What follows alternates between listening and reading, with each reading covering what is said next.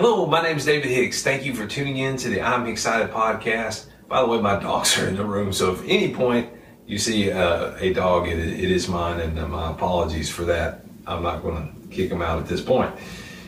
But yes, thank you for tuning in to the I'm Excited podcast.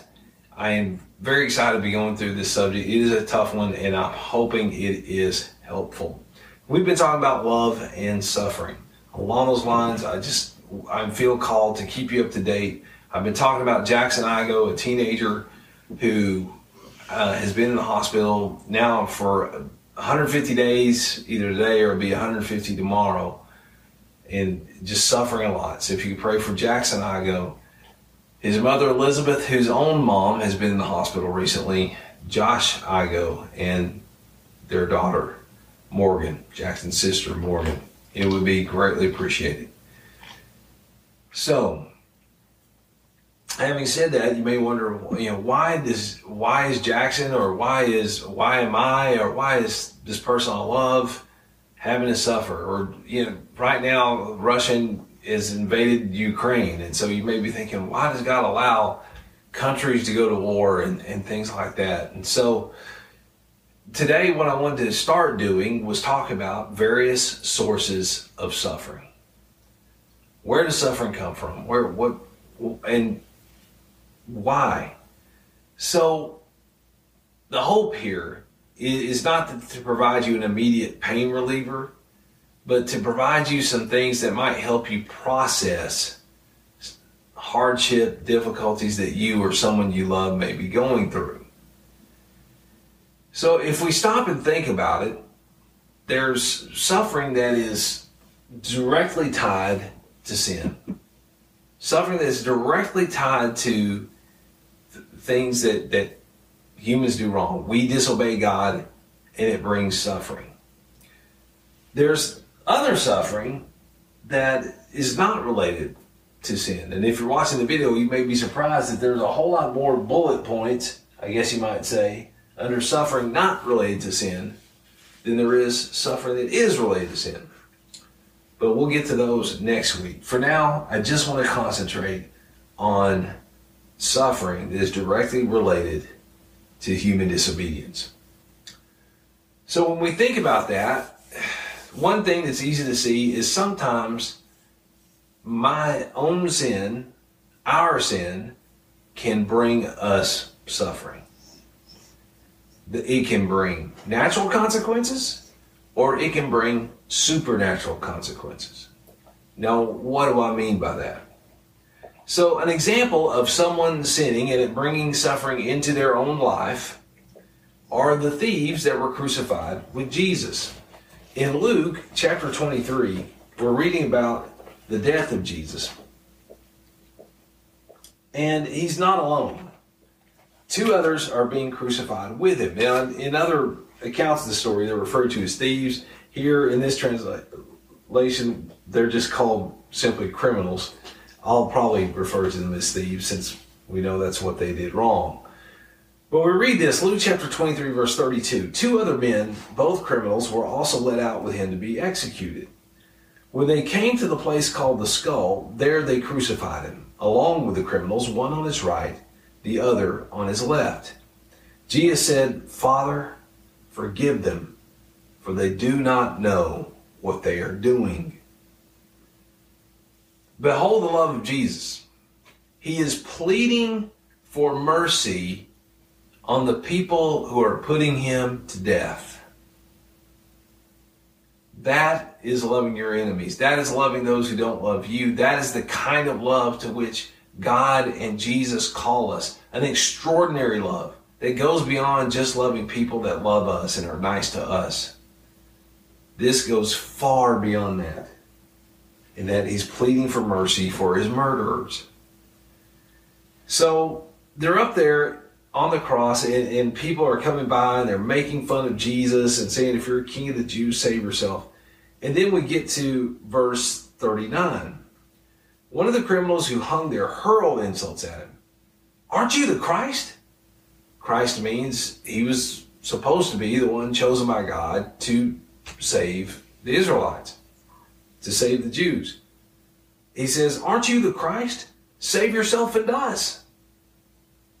But the other criminal rebuked him. "Don't you fear God," he said, "since you are under the same sentence? We are punished justly, for we are getting what our deeds deserve. But this man has done nothing wrong." Then he said, "Jesus, remember me when you come into your kingdom." Jesus answered him, "I tell you the truth. Today you will be with me in paradise." I think you probably saw Daisy. But anyway, it's a beautiful story because in this sense, one thief is for whatever reason is starting in on Jesus, trying to make fun of him like others were. But the other stands up for Jesus. He's the only one since the time that Jesus was arrested till his death here that we see boldly standing up for Jesus. And he's a criminal. But he acknowledges we're getting what our deeds deserve. He acknowledged we are getting the consequences of our actions. Our sin brought this upon ourselves. And he accepted that. But he pointed to Jesus and said, "This man has done nothing wrong." And when he asked to be remembered, Jesus said, "Today you will be with me in paradise." That, by the way, is hope to hold on to.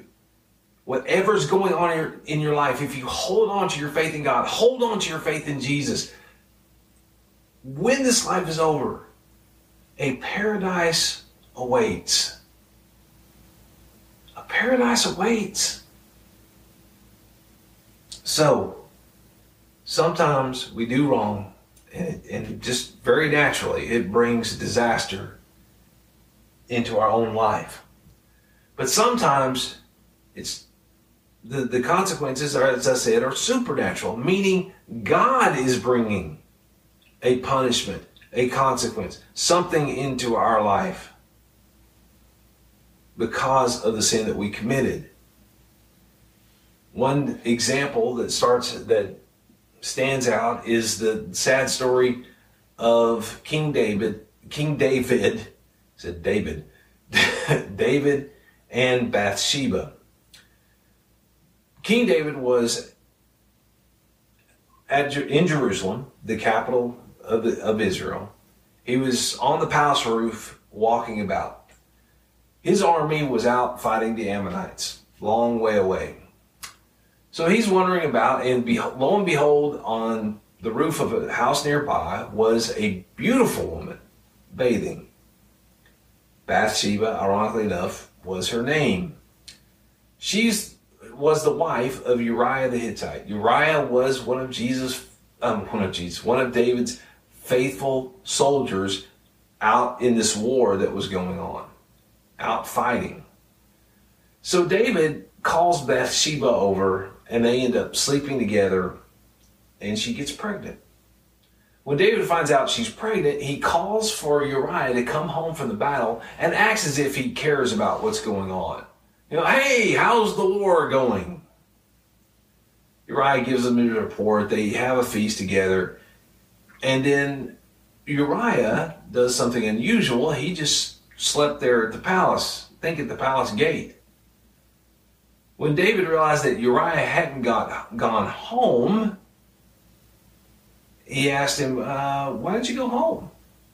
Well, Uriah was a man of principle. He said, "How can I go home and sleep with my wife," which David wanted him to do so he'd think the baby was his. "How can I go home and sleep with my wife when my fellow soldiers are out there fighting? I can't do that." So David said, "Stay here one more night, and then I'll send you back out." So that night, David holds another feast, and he gets Uriah drunk. I mean, as drunk as he possibly can. And yet Uriah, even in his drunken state, refused to go home. So David, in desperation to save himself embarrassment, writes a letter, seals it, says, "Hey, Uriah, please give this to the commander." What Uriah didn't know was that it was his own death sentence. Uriah takes it to the commander. The commander reads it, and it says to put Uriah at the front of the hottest battle and then withdraw from him so that he can be struck down and die. Now, this is a command from the king, so the commander doesn't know really what's going on or why King David would say that, so he obeys. He puts Uriah in the front lines, and he ends up getting shot by arrows and dies. And then at Bathsheba, after a time of mourning for her husband, David takes her, and she becomes his wife. But what David did was not pleasing to the Lord. So God sends, after the baby is born, God sends the prophet Nathan to David to confront him on his sin, on what he had done wrong. I can't, for the sake of time, I can't read everything that Nathan said to David. Basically, he just tells him a story that suckers David into getting real upset over the evil, the villain of the story. And then Nathan says, "You're the villain," to paraphrase. And then David realizes, yeah, I messed up in a major way. Nathan talks about many consequences that were going to come to David and his family because of what he had done. And then we get to this in verse 13. Then David said to Nathan, "I have sinned against the Lord." Nathan replied, "The Lord has taken away your sin. You are not going to die. But because by doing this you have made the enemies of the Lord show utter contempt," and in other translations, "you've given cause to the enemies of the Lord to blaspheme, the son born to you will die." And that is what happened. The child born to David and Bathsheba, that child ended up dying. Now later they would have another child, Solomon, and he would become the next king of Israel. But that child did indeed die. That's a supernatural consequence. It's not, normally the child wouldn't have gotten sick, but in this case it did, because it was from God as a consequence of David's great evil. So those are examples of how we can sin and it brings suffering into our own lives. Now, a second thing that can happen is someone else's sin can bring suffering into my life. And it can be sin directly against me, my family, my loved ones, that affects me directly, or it can be someone else messed up. It wasn't aimed at me in any shape, form, or fashion, but it still makes my life more difficult. So let's look at the first example, where someone else's sin brings me suffering, and it's directly against me. In this case, we're going to talk about the sin of the Egyptians against the Israelites. This is Exodus chapter 1, beginning at verse 1. There, to give you the backstory, there was a man in the Old Testament, very faithful to God, named Abram. Later, God changed his name to Abraham. He had a son named Isaac. Isaac had a son named Jacob. Jacob had 12 sons. God also called Jacob Israel. And so his descendants were known as the Israelites. They were also known as Hebrews. They were also known later, much later, as the Jews. All right, Exodus 1, chapter 1. These are the names of the sons of Israel who entered Egypt with Jacob, each with his family. Now, there was a famine in the land. And so Jacob and all his family moved to Egypt because there was grain there. The reason there was grain there was because Jacob's son Joseph had been sold by his brothers, who were jealous of him, to be a slave in Egypt. And through a series of God's providential guidance, Joseph becomes second in command of all of Egypt and ends up saving Egypt from this famine. And so now he wants his family to come join him in Egypt. So here are the sons of Jacob: Reuben, Simeon, Levi, and Judah, Issachar, Zebulun, and Benjamin, Dan and Naphtali, Gad, and Asher. The descendants of Jacob numbered 70 in all. Joseph was already in Egypt. Now Joseph and all his brothers and all that generation died. But the Israelites were fruitful and multiplied greatly and became exceedingly numerous, so that the land was filled with them.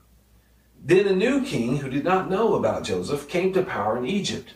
Look, he said to his people, the Israelites have become much too numerous for us.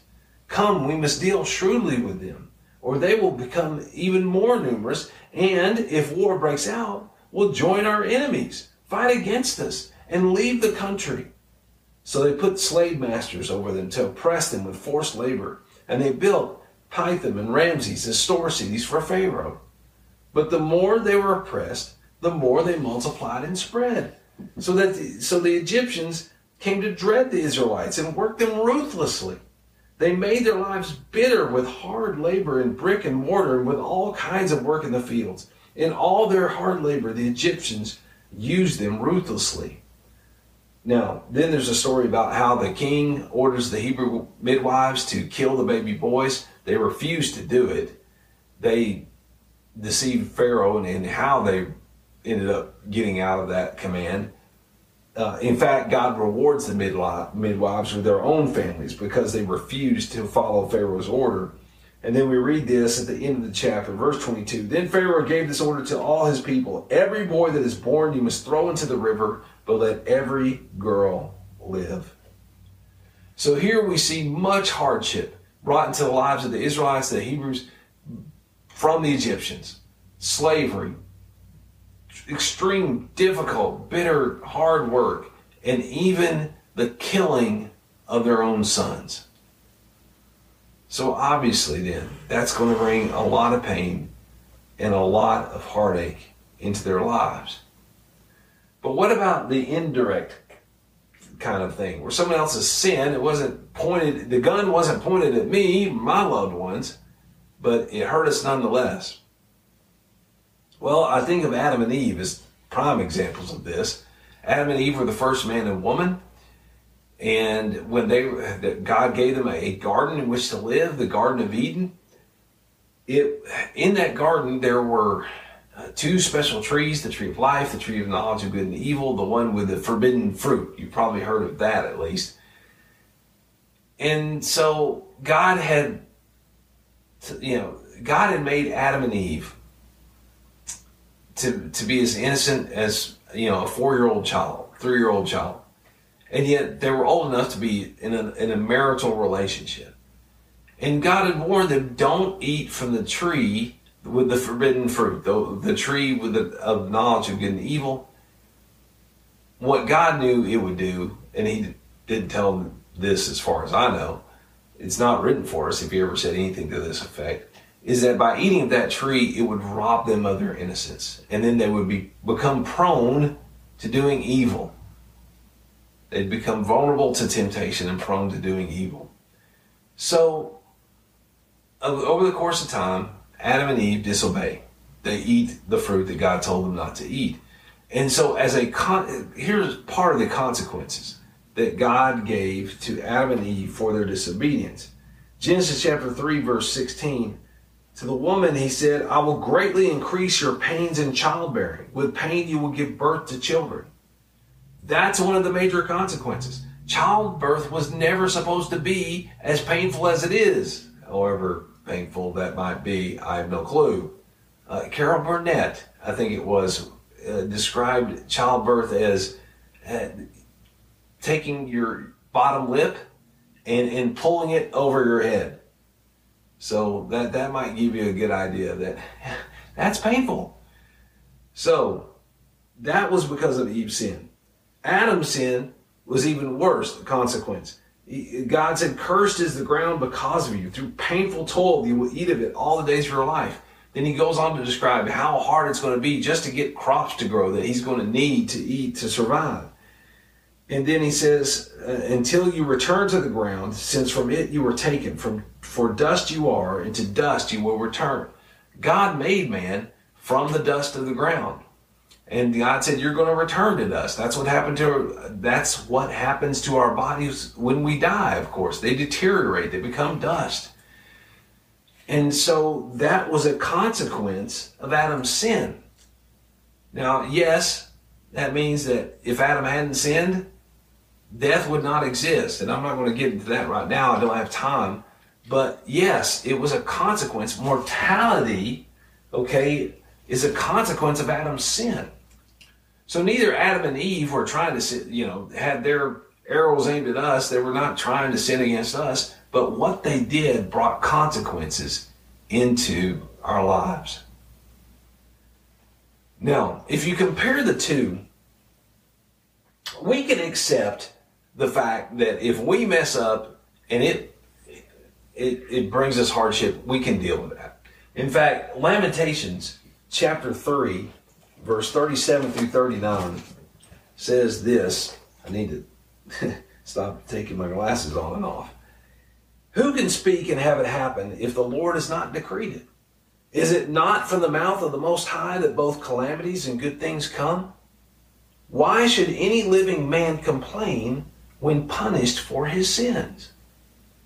Now we should probably focus on that part about, is it not from the mouth of the Most High that both calamities and good things come? Probably need to focus on that in the next podcast. But the verse I really wanted you to see for now is, why should any living man complain when punished for his sins? So we can accept that, hey, I did wrong and I brought tragedy into my own life. It's my fault. The one that's hard to accept for very obvious reasons is someone else messing up and it making my life difficult, it making my life hard. And sometimes those difficulties are minor, but sometimes they're major. Maybe I or my child was sexually abused by another family member. Or someone I know was raped. Or someone I know was murdered. Or I'm in jail. Maybe for decades because someone lied and they think I'm guilty. Or they didn't care enough to seek true justice, so they just, hey, here's someone we can blame. So those are just a few examples of how someone else's sin can wreak havoc in my life or the life of somebody I love. That is not easy to deal with.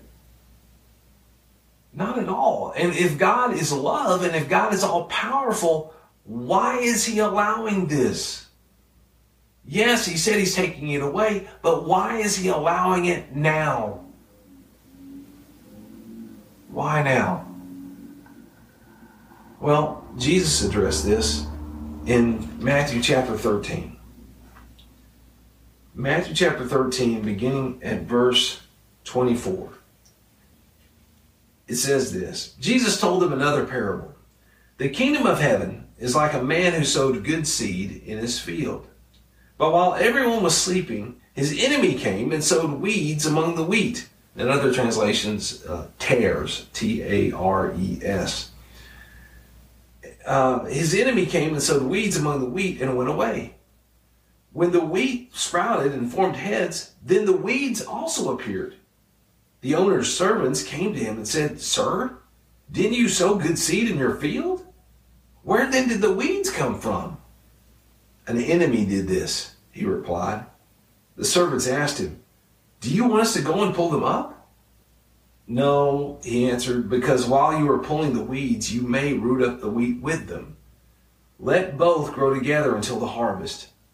At that time, I will tell the harvesters, first collect the weeds and tie them in bundles to be burned. Then gather the wheat and bring it into my barn." Now the disciples didn't understand what Jesus was talking about. So later they come to him and say, "Explain to us the parable of the weeds in the field." In verse 37 it says, Jesus answered, "The one who sowed the good seed is the Son of Man." Now that's a term that Jesus often used to refer to himself.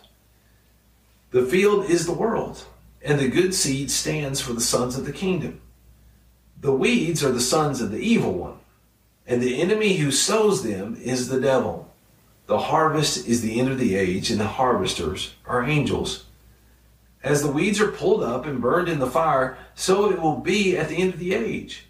The Son of Man will send out his angels, and they will weed out of his kingdom everything that causes sin and all who do evil. They will throw them into the fiery furnace, where there will be weeping and gnashing of teeth. Then the righteous will shine like the sun in the kingdom of their Father. He who has ears, let him hear. All right, so what do we see? Jesus sowed good seed. Jesus worked to bring about sons of the kingdom, sons of God, daughters of God, those who would do what was right, those who put their faith in the Lord. The enemy, the devil, Satan, had other plans. And ultimately, the source of evil, you can point to him and thank him for it. And so now we have this situation where we have wheat growing beside the weeds. The sons of the kingdom growing beside the sons of the devil. Now, in this situation, inevitably, there's going to be someone else's sin that's going to bring suffering into my life. So why doesn't God do something about it? Well, he had two options, Option one is, hey, go ahead and pull up the weeds. Option two, let them completely grow side by side, and then I'll separate them in the end. So why did Jesus choose option one? Well, he told his servants, the owner tells his servants, if you pull them up now, the weeds, you may pull up the wheat also. You may pull up the wheat also. You see, most of us go through times in our life, most of us who are, maybe you're now following God, you're now following Jesus, where we didn't look like the sons of the kingdom. We looked like the sons of Satan, the sons of the devil. And if God was sending out his angels saying, hey, you see anybody who meets this criteria, yank them off, take them off the earth, wipe them out, then I would have been one of those wiped out. Because it wasn't done growing yet. I'm still not done growing. But hopefully I've made it obvious that I'm wheat and not a weed, and I'm not, Anyway, you get the point. You see, God is able to help us endure the hardship. Those of us who are sons and daughters of the kingdom of God, he can help us endure the hardship, endure the suffering, and make it home and be gathered into his barn, so to speak. But if we're snatched off the planet, if our lives are snuffed out and brought to an end before we get to the point that if we had been left alone we would have come to, where we decide to follow God and Jesus, there's no way to save us. So the two options are bad, but one is worse than the other. And ironically enough, it is the one where people would have been removed immediately, whether or not they would have turned out to be wheat instead of weeds. But that does mean that we are growing alongside the sons of the wicked one. And that will bring suffering. Hold on though. God will help us endure that pain. God will comfort us. He fills us with peace, joy, hope, and he is on our side. Thank you for listening. I greatly appreciate it. May God bless you and your loved ones and help you to overcome everything Satan throws your way.